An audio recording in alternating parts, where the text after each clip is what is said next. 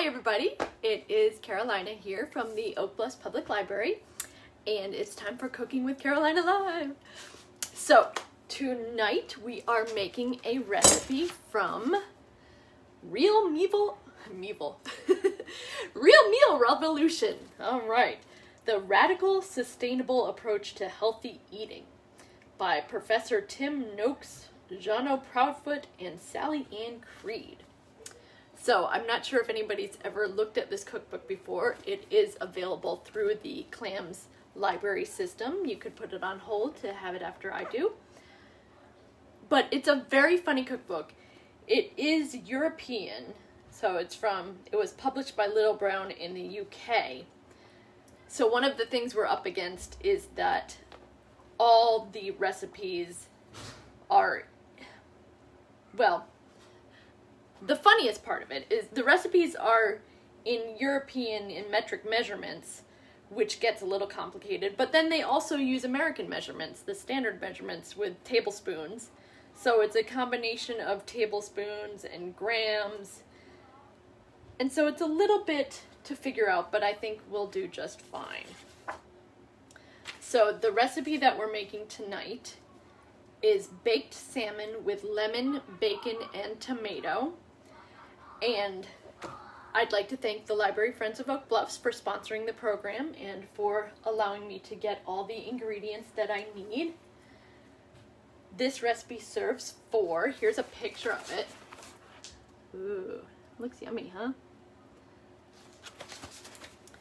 So, as we said earlier, we don't really like to mess with the flavor of a grilled piece of fish. If you make sure it's fresh, you've won half the battle already. One should be careful not to serve very strong flavored accompaniments with the wrong fish, as it could be completely overshadowed. Too true. Without getting too technical, we will advise when you should use a game fish, much stronger in flavor, like salmon, trout, or char, or a white fish. This is like hake or cod. So we're working with salmon tonight, and the first thing we're going to do is to preheat our oven. Now here's where it already gets a little tricky for us Americans because it's to 180 degrees Celsius. So let's see what we can do for that. I just realized I use my phone to do all my conversions and my phone is used. So, does anybody know how many degrees 180 degrees Celsius is in Fahrenheit, perchance?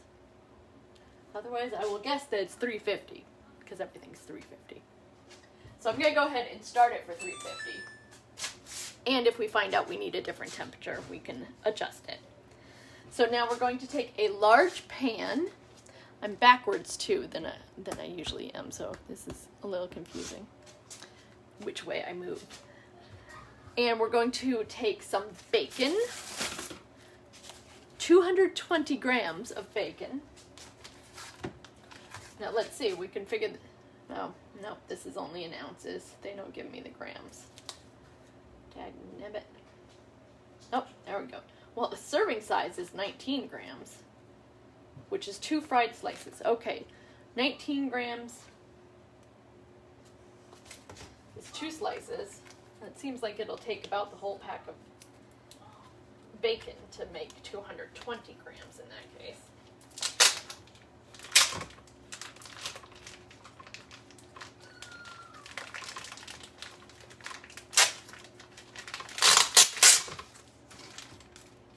Okay. So let's see here. We can do 20.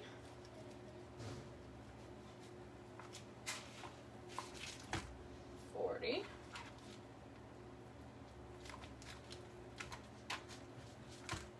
60. Yeah, this will definitely be the whole pack to get up to 220 grams. So we'll just take all that out and toss this.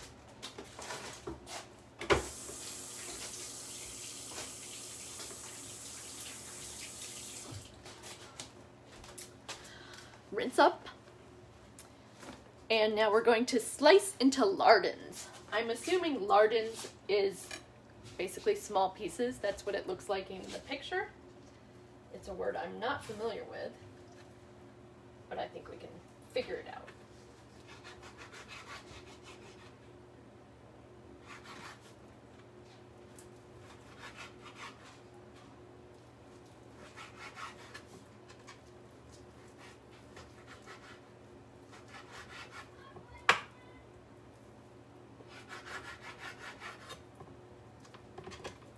That's a hefty amount of bacon for just one piece of fish. But that's what the recipe says, so that's what we'll do.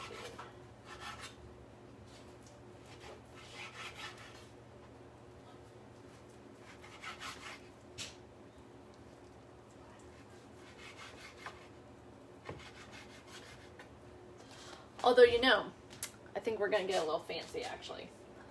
I'm going to take this over to my kitchen scale, and I'm going to weigh it out. So I'm going to take this off for now, so I can weigh just the empty cutting board. Be right back.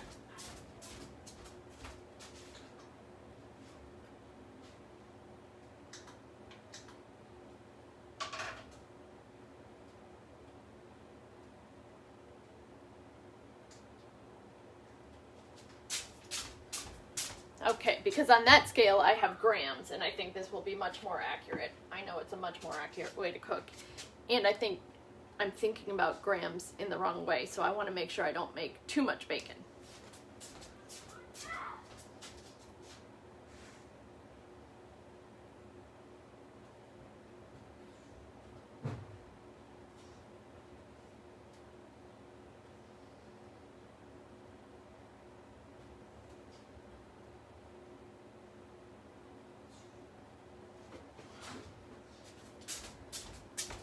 Okay, so indeed, when I weighed it out, it actually is about half the pack of bacon.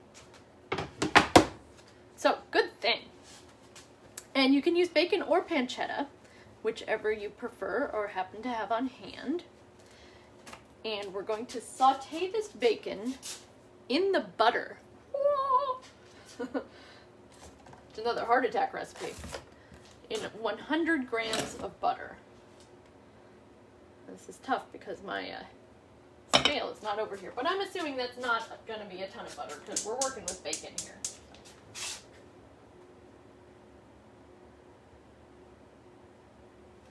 Now, one of the problems I always run into with bacon is that I cook it too hot or too fast, and I'm going to try not to do that. I usually like to cook in the microwave for that reason. I just do a much better job with it in the microwave. But we'll see what we can do here. Adjust this a little bit. Okay, so I have it on actually quite low. I think I'll turn it up to kind of a medium low to melt the butter.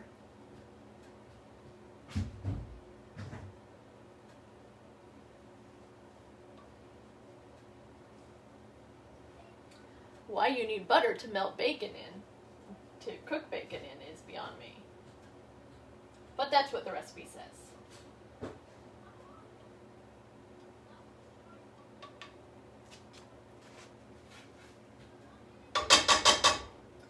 Okay.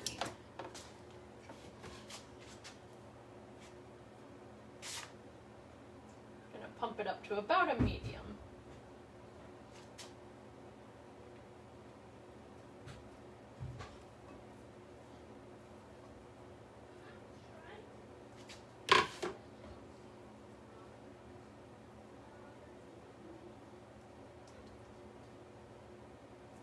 Try to get this bacon broken up into pieces a bit more.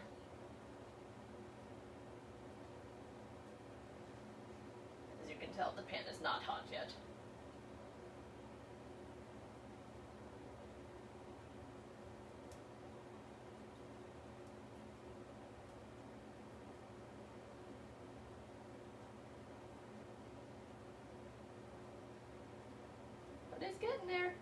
a race against time. Always exciting. Never a dull moment, I'll tell you.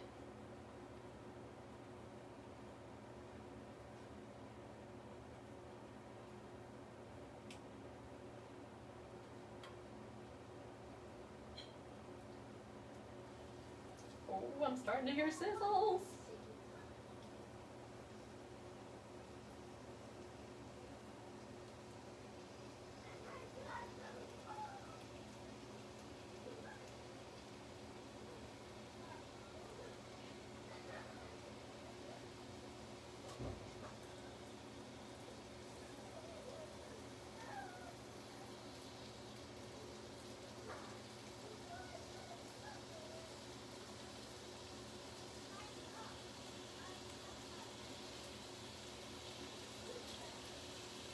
Alright, we've done it.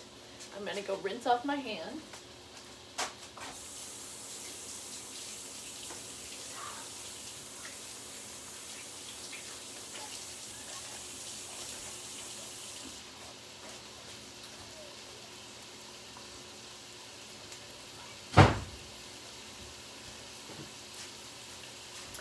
And now, while we are cooking this bacon, we'll get this nice and crispy, but we can prepare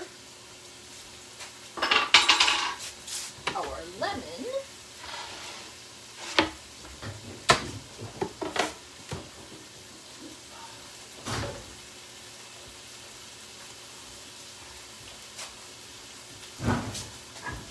All right. So we're going to use lemon zest and lemon juice. So we're going to want to zest it first.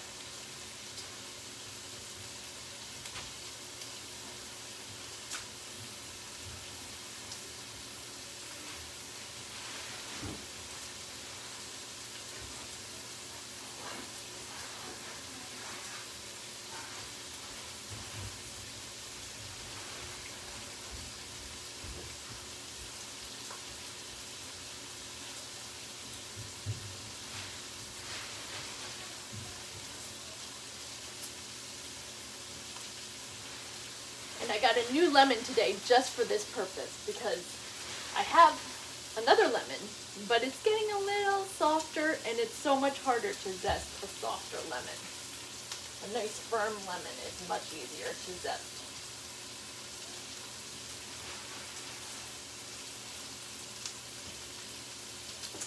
So when we zest with a zester, we're removing just the peel and none of the pith, because the pith is what makes it bitter, and the zest is what makes it zesty.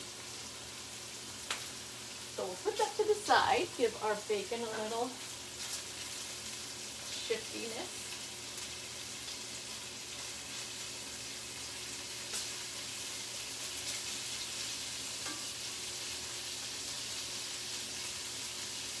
I am using a large pan to cook the bacon, just so I can spread it out nicely and cook it all fairly evenly.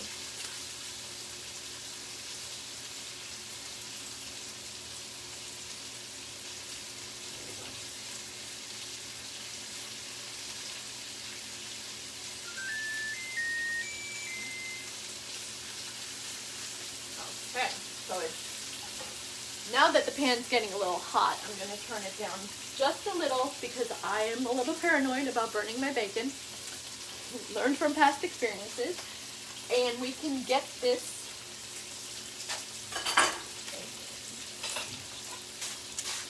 juice the lemon.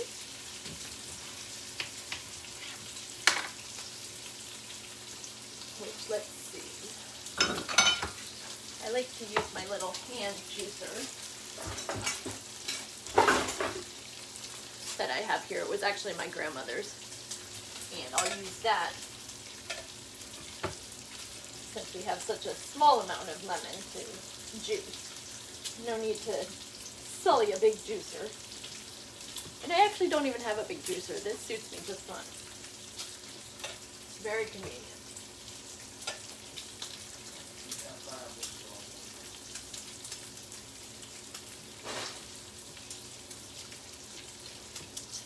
Okay, so we're browning this bacon until it just begins to crisp. We're not quite there yet.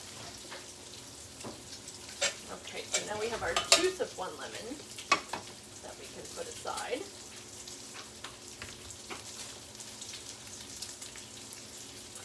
And we can also prepare the secret ingredient, which is, of course, wine. So this actually takes 1 cup of white wine.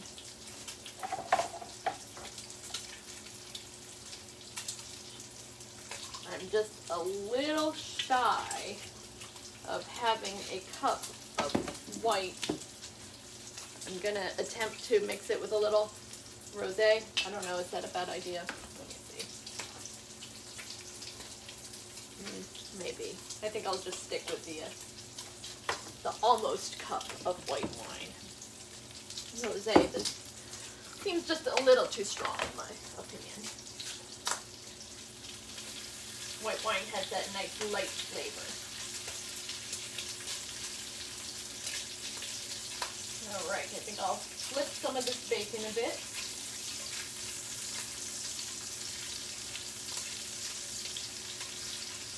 Get it crispy on the other side. Careful when you flip to not have grease fly up. This bacon is extremely greasy.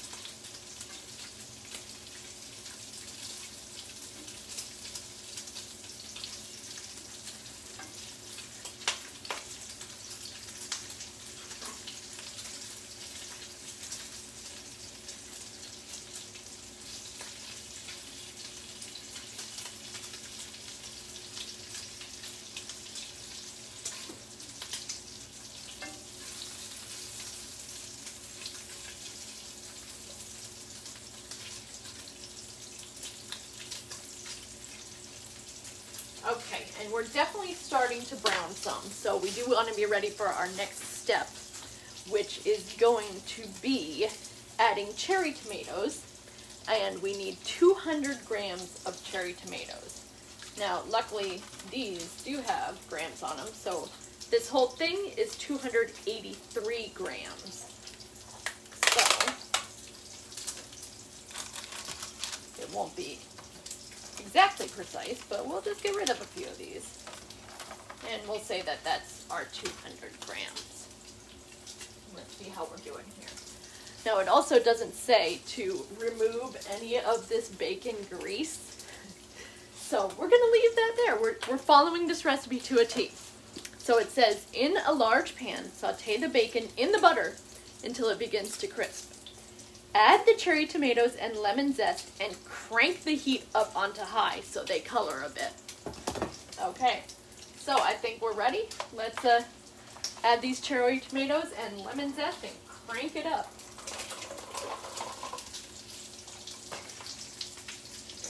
That's, ooh, it's pretty. Always important.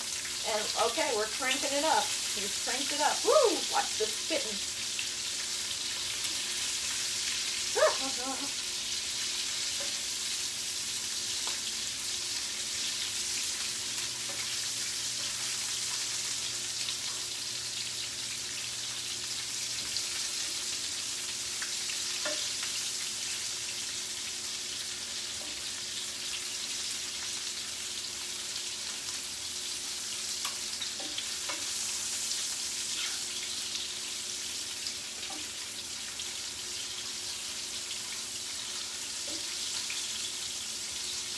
Now, I'm not sure exactly what it means by color a bit, but I assume it means get a little cooked. So I'm going to let it do that. I have it up quite high. Not all the way full, but almost. I mean, you can definitely see we got a big sizzle going.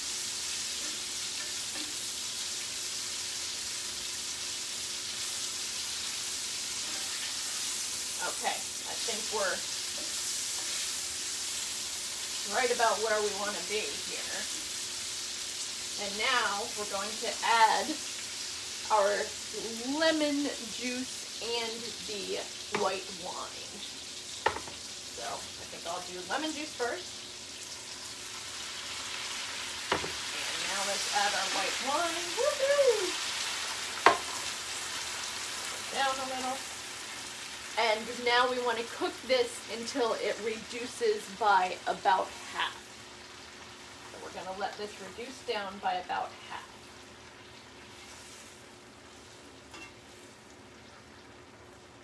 So now I have it on about medium. Well, it reduces. It doesn't say what to turn it down to. So I'm assuming you want to turn it down some. And while we're doing that, we can do your tiny bit of cleanup.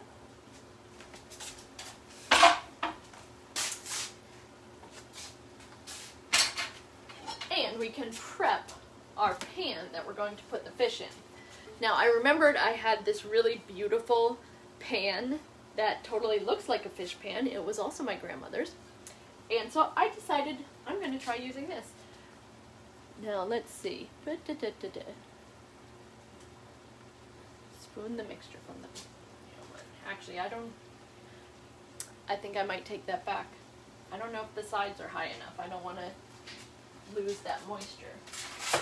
But you do need something. Let's look at our piece of fish. This might help us determine what pan would be best to use. Maybe. I don't know. Should I try it? Should I not? What do you think? Too risky? Or live for danger?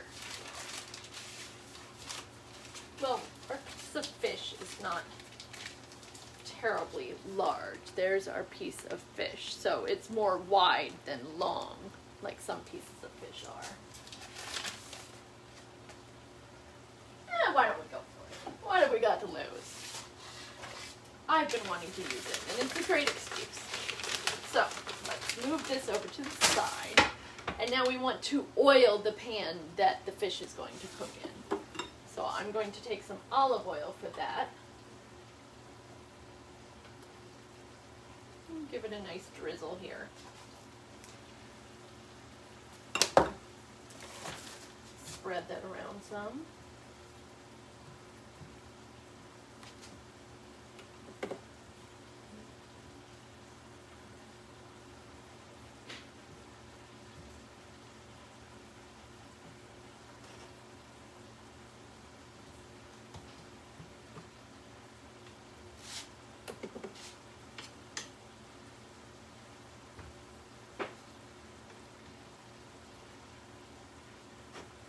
Okay, so we have a nice oil coating on the bottom here for our piece of fish. Now, we're still reducing over here. Let's see how that's going. Looking pretty good. I think we need just a little bit more reduction. I'm going to turn it up ever so slightly. Ever so.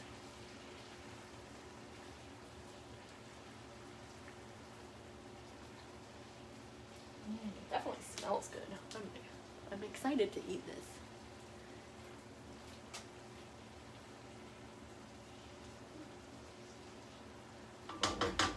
Waiting for it to just reduce a little bit more, we can get out a big handful of basil, or basil, depending on where you're from and what you say. So let's see, a big handful. I like basil, so I think I use it interchangeably, honestly. And so we're going to prepare to add a big handful of torn basil and stir while removing from the heat. Okay. I think we've reduced nicely here, so I am going to add the handful.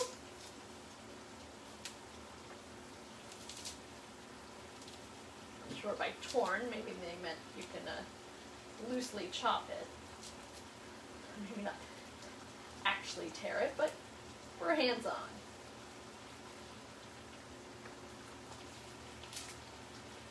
Or you know what I bet would be great is if you have those shears and you shear it up.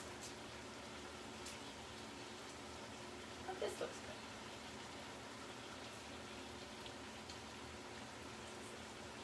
Okay, now we're going to remove it from the heat. Looks great. We will put our piece of fish. Now it says skin on, bones out. Okay, good thing. That's what we have here. Place the fish in a well-greased oven dish and spoon the mixture from the pan evenly over it. So we're going to... Oh, see, it looks so good. Looks so nice in the pan. I think we'll be fine too, actually. And now let's grab a spoon, rinse our hands.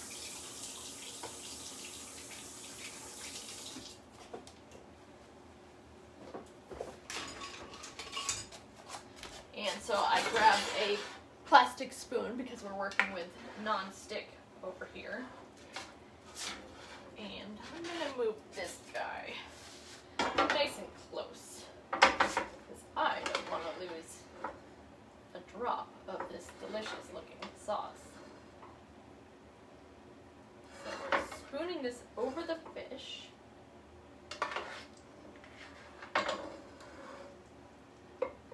Now, has anybody looked up how much the 180 degrees Celsius is by any chance?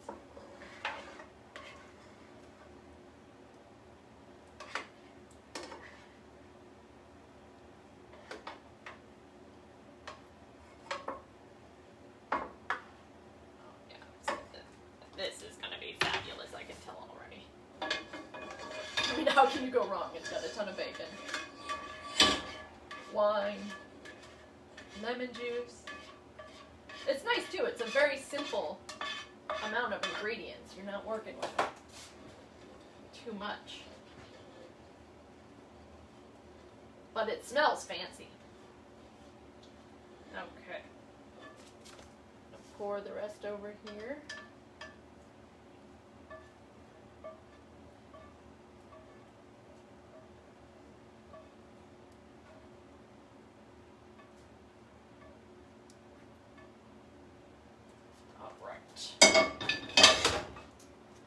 And now,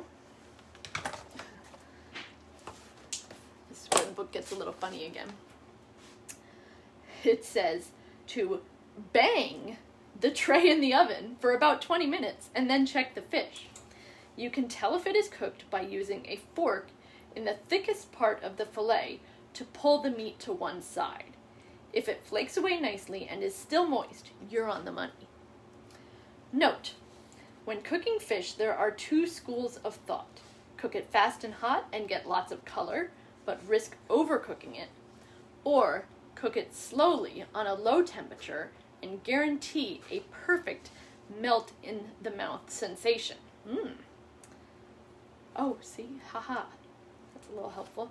Some fancy restaurants cook fish at 70 degrees Celsius, which is 158 degrees Fahrenheit.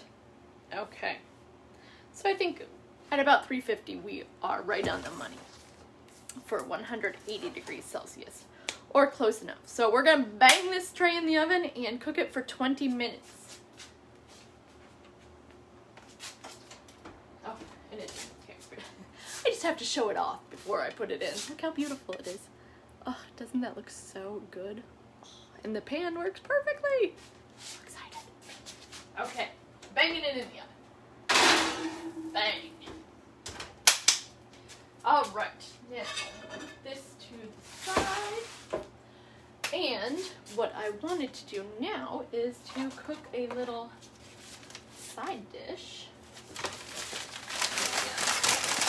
Do a quick tidy.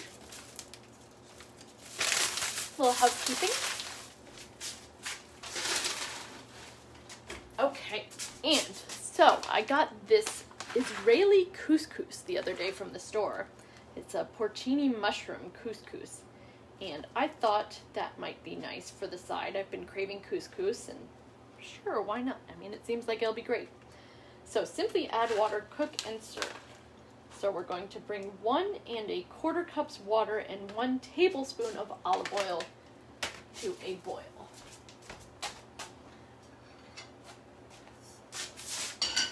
Actually, we can just go ahead and use the same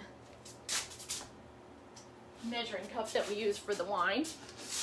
Still has a little odor in it, no problem. And let's see, 1 1/4 cup of water.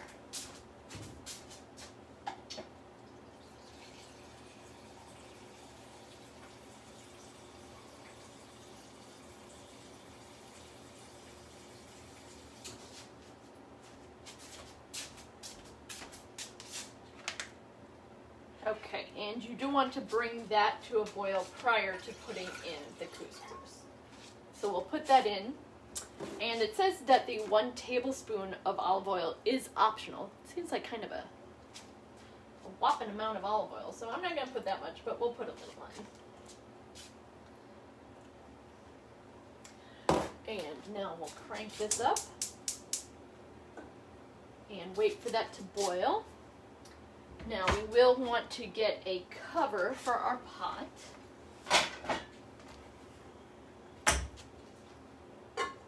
Alright, actually we might as well cover it while waiting for it to boil, make it go faster. And we'll give that a minute.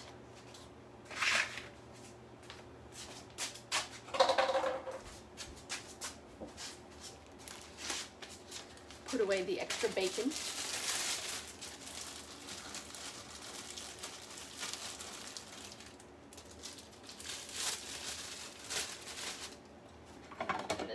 Bacon will be perfect to use for another recipe. So I'm going to put it in the freezer.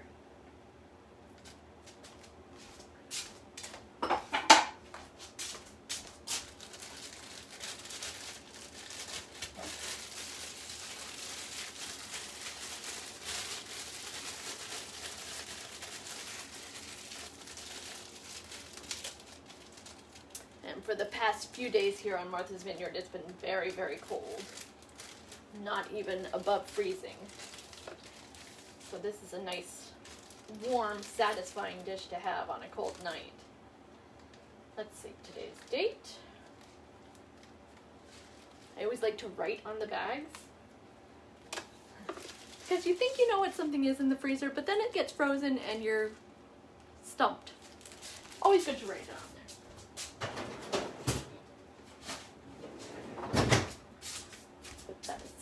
Looks like we're doing pretty well here, waiting for our boil.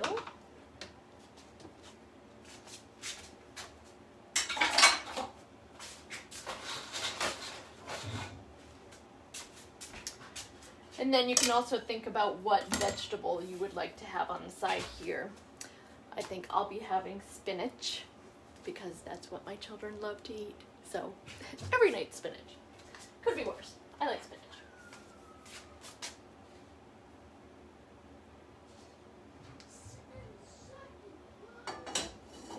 Alright, we aren't quite boiling yet, but we're getting close. Let me get a spurtle for stirring. And we can open this up.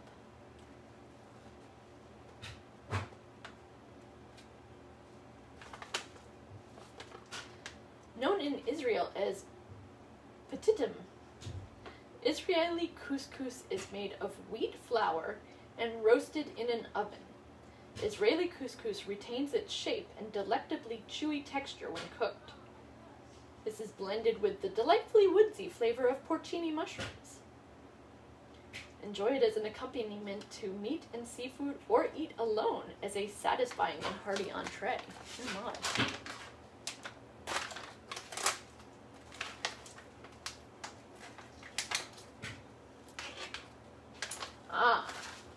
So this is exactly what I wanted. I'm super excited. So you can see this Israeli couscous is the big pearl couscous.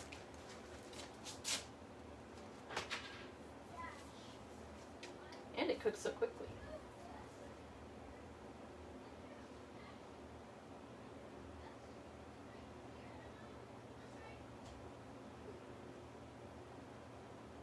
Now, let us not forget about our precious fish here in the oven.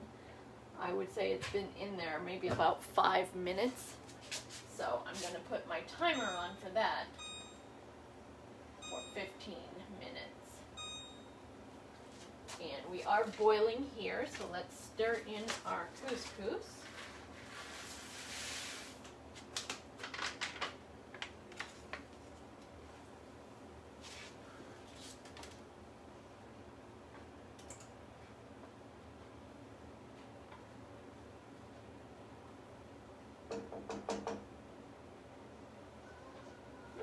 Smells good, looks nice.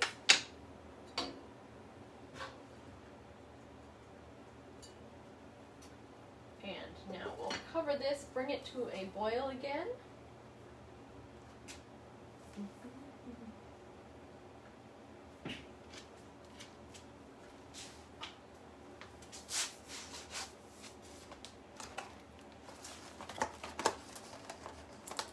While you're doing this, you could prepare your serving dish. And let's see something for the couscous.